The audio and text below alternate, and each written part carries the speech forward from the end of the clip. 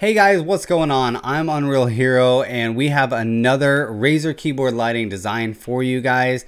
This design has been requested by lots of people on my channel, and I'd like to extend a huge thank you to the guys that did request this lighting profile because it is a good one and we have a good one for you guys today. Before we get into the keyboard lighting design, I would like to say that I am giving away this Razer Black Widow keyboard that you see on the table behind me. I am going to be giving it away on my Twitter, so be sure to go over to my Twitter and check out how you can enter to win that Razer Black Widow keyboard for the Cyberpunk2077 Razer Chroma profile design. There will be links in the description below where you guys can go to my website and download it and have it on your Razer Chroma devices as well. But if you guys want to learn how to do it, you guys want to learn how to use Razer Synapse Studio a little bit, maybe make your own lighting designs, then I'm going to show you exactly how I made this design, and we're going to get right into it right now. This is Cyberpunk2077.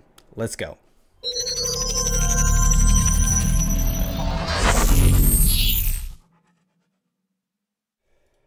Alright guys, here we go with the Cyberpunk 2077 design. It's going to start you out with spectrum cycling on all of your lighting zones, and just double click any one of those lighting zones to select all of that effect. We're going to select our color drop down here, and we're going to choose this green pattern right here, this green and black pattern. With the first node here, we're going to make that yellow. We're going to drop the brightness down way dark. I'm going to go with this hex code right here, 262600, and we're just going to copy that. And now every other node in this color gradient right here, we're going to click on it, and we're just going to paste that effect color in there. Skip another one, paste the effect in there, and the last node, we'll paste that in. Now we're going to go back to the second node here, and we're going to make this cyan or light blue, and we're going to do the same thing. We're going to drop this really dark, and we're going to copy this hex code here, 002829. Once again, paste it in every other color node. So this will give us a faint blue and yellow background coloring for all of our devices, which is what we want to start out with. The next layer I'm going to choose is actually just a fire layer, and with this fire effect we're going to select only the outer ring of our Huntsman Elite keyboard if you have a Huntsman Elite. If you don't, you can skip the fire effects step. For our hot color, we're going to choose the light blue, and for our cold color, we're going to choose the yellow. Now, for our next layers, we're going to be using 4 different wave layers to be able to make the 2077 effect. So first, we're going to add a wave layer. And with this wave layer, we are going to select only our keys on our keyboard. And we're going to click on our color drop down. And we're going to choose this 5 node pattern right here. And for this first layer, what we're going to do is we're going to just make this first node yellow.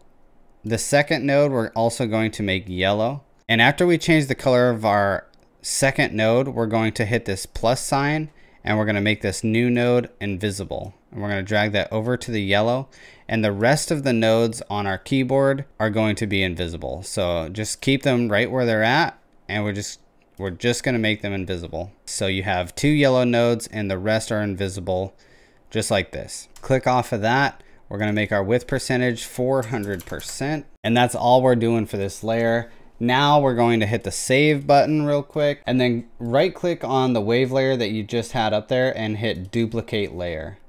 Now we're going to click on this new wave layer that we have, and we're going to double click on our keys on our keyboard. I'm just gonna hold control and zoom into my keyboard here so that we get a better look. And now with all of your keys selected on your keyboard, we're gonna click on our color drop down once again, and we're now going to delete this invisible node, the one that we made previously. We're gonna delete that. This first node, we're gonna make that invisible, and we can drag that over. This yellow node, we're going to make light blue. This third node right here, we're also going to make light blue, and then we're just going to hit this addition sign, drag it next to the other blue one. We'll make it invisible. This is all we're going to do for that. Click off of there. This looks perfect. I'm going to hit save. Now I'm going to right click on this layer, and we're going to duplicate that one. Now with this new wave layer, Once again, we're going to click on our keys, click on our color drop down, and we can delete this new node that we made right here. We can also delete this first node right here. And we're going to take this node, drag it next to that blue one, make that invisible.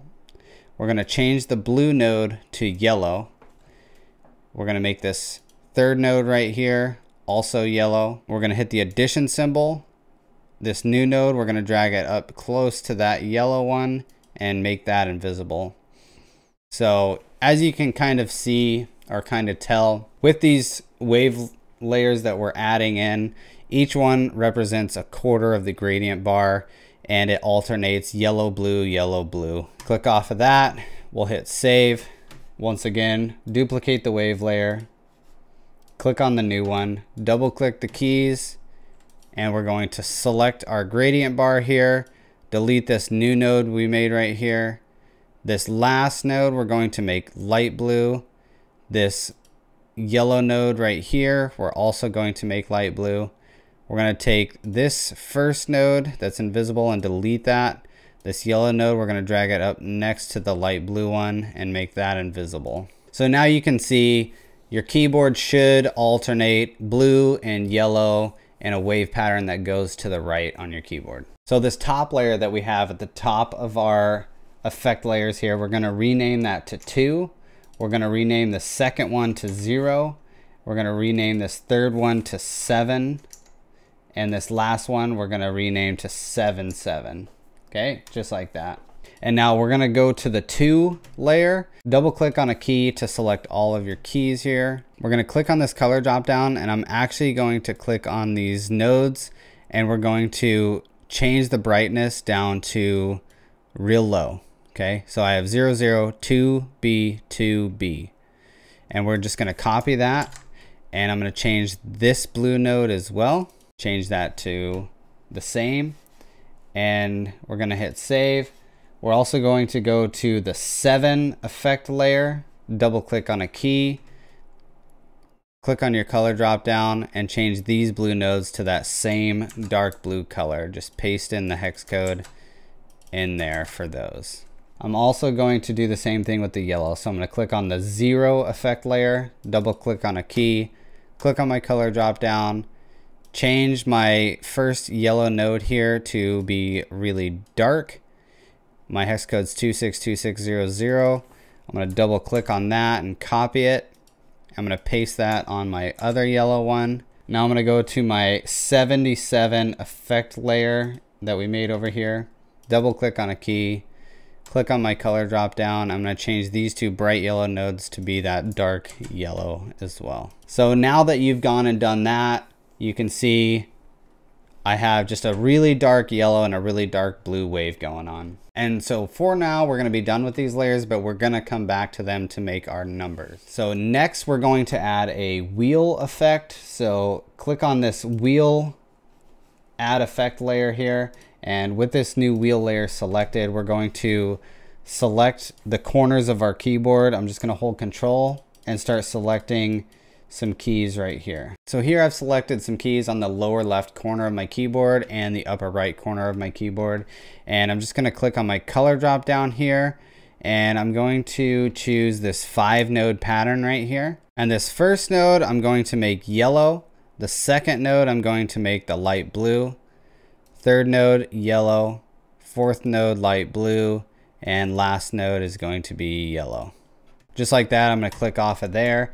Now I'm going to select this center point icon, and I'm going to make my center point be in the middle of my keyboard here. And so now that we've kind of created this boundary in the middle of our keyboard, we know where we can put our numbers now. So I'm going to go back to my 2 layer, and with my 2 layer selected, I'm going to hold Control, and I'm going to select my Control key down here in the bottom left, and I'm going to select my volume key right here in the upper right. If you don't have the media keys, that's fine. Just go ahead and select whatever your upper right most key is on your keyboard. And now, while also holding Control, we're going to select out the shape of our 2. So this is the keys I chose for the shape of my 2. So with those keys selected, we're going to click on our color drop down, and we're gonna contrast with the color that's already there. So this is a dark blue, so we're going to make this bright yellow. And the other node we're gonna change to bright yellow as well. We're gonna click on our 0 layer, and same thing, hold Control, select your Control key, select your media key or your upper rightmost key. And now we're going to also select out the shape of our 0. So here I chose these keys for the shape of my 0. I'm going to click on my color drop down, and this originally is a dark yellow, but we're going to change that to bright light blue, and a bright light blue for the other node. We're going to click on our 7 layer. We're going to hold Control, select the Control key, media key. We're going to select out the shape of a 7 here. These are the keys that I chose for the shape of my 7. Click on our color drop down. We're going to change it from a dark blue to a light yellow and a light yellow. Okay. Click on our 77 layer. Hold Control, select the Control key, select the media key, select out the shape of our 7 again. This time we're going to click on our color drop down. We're going to change it from a dark yellow to a light blue. Dark yellow, light blue. And as you can see, as the wave passes through, it switches from a 2 to a 0 to a 7 to a 7 to fit our Cyberpunk2077 theme for this keyboard lighting design. So the next thing we're going to do with our keyboard is we're going to add an audio meter to it. And what we're going to do with this audio meter is we're going to make it change our keyboard so that it shows the initials CP for Cyberpunk. With this audio meter layer selected, we're going to click all of our keys on our keyboard. We're going to change our boost to 1.5 or 1.75. That's what works best on mine. We're not going to check auto. We're going to leave decay alone, and we're going to click on our color drop down here, and we're going to choose this 2-node pattern right here. So this white, so this black and green pattern. We're going to start by moving this node all the way up here towards the top, and we're just going to pinch these 2 nodes together right here so that there's a small portion left on the right side. So we're going to change these 2 nodes to a light blue, and the node on the left, we're going to make it dark.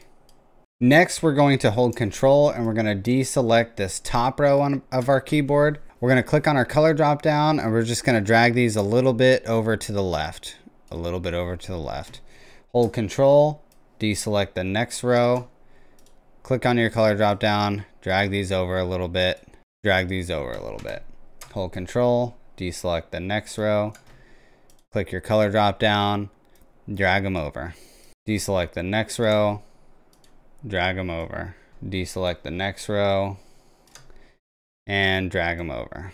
So now that that's done, what we're going to do is we're going to add a temporary static layer just to kind of give us a guideline of where we want our initials.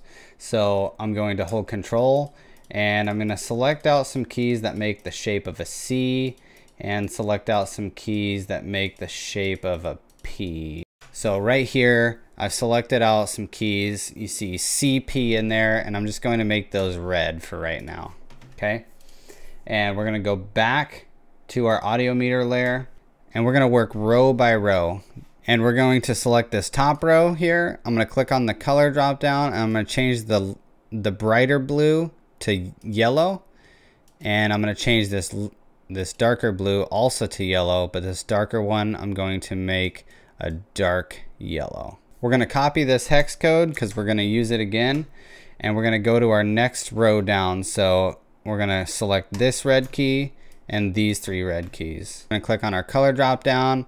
We're going to choose this darker blue, and we're going to paste in that darker yellow hex code that we copied, and the bright blue we're going to make yellow. Next row down, same thing. Hold Control and select the red keys here.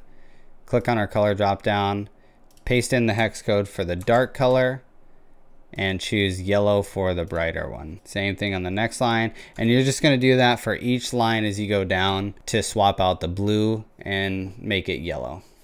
So now that we've changed our audio meter layer, we can delete this static layer because we only use that for a guideline. So now whenever you play any kind of music on your computer, it will start to take over your lighting and make a CP initialed background for your keyboard lighting design. Also, this audio meter, you want it to react underneath your wheel effect that you have going on in the corners. So make sure you take this audio meter and drag it underneath your wheel effect. You want your wheel effect to take a higher priority than the audio meter if you want the corners to still be there when the audio is playing. And I'll show you what that looks like right now.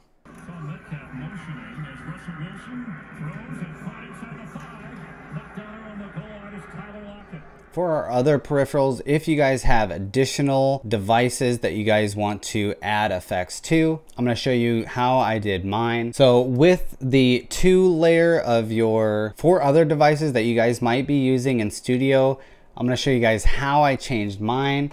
So click on your 2 effect layer over here, and we're going to select the lower left portion of all of our additional devices. I'm going to select the lower left portion of my Razer Tartarus V2, lower left portion of my Firefly, lower left portion of my Razer base station, lower left portion of both of my Nomos speakers, and I'm also going to select my docking station here. And on my mouse, I'm also going to select the left side of my Basilisk Ultimate. So with these selected, I'm going to click on my color drop down, and I'm going to choose this 3 node pattern right here. Yellow in the first node, yellow in the last node, and I'm going to put that light blue right in the middle. We're going to change our angle to 135 degrees here, just like that. And now for the upper right portion of the keyboard, we're going to do the same thing. We're just going to actually copy what we did with this effect, just copy that effect. And we're going to select the upper right portion of all of our additional devices. And we're just going to paste the effect that we did previously in there, but we're going to change our angle up to 315 degrees. If you guys have the light strips, I'm going to select my 2 layer, and I'm going to select my light strips here. I'm going to click on my color drop down. I'm also going to choose this 3 node pattern. Do the same thing. I'm going to do yellow on the outsides and blue on the inside, but I'm going to make these a little bit darker because the LED strips are kind of bright. So I like to make mine a little bit dim. So I'm going to copy the effect I made here, paste that into my other yellow one, and now I'm going to change my light blue and I'm going to make that darker. And I'm going to choose the split option here. So now my LED strips kind of have a splitting yellow and blue wave on them as well. That's going to do it for the how-to part of this video, guys. Here's the showcase so that you guys can see what it looks like outside of the studio software.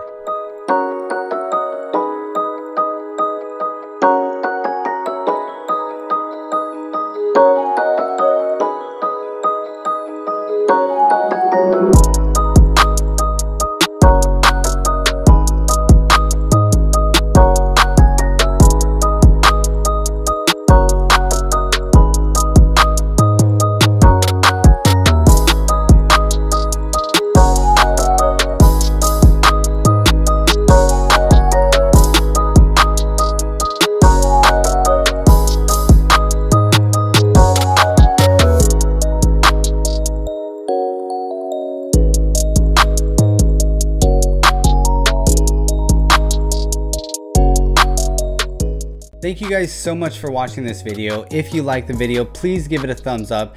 Hit that subscribe and bell icon. That way you guys don't miss out on future Razer keyboard lighting design. And please don't be afraid to leave a comment in the comment section below telling me what you guys might want to see on a Razer Chroma keyboard. I always look at your guys' comments and I get the majority of my ideas from what you guys suggest. So please, if you have a good idea, don't be afraid, leave a comment. You can also contact me on my social media accounts, Twitter and Instagram. You guys definitely want to follow me on my social media accounts because I'm always putting up teasers of upcoming videos as well as doing giveaways on those platforms. That's gonna do it for this one, guys. Thank you guys so much for watching this video, and I'll see you guys in the next one.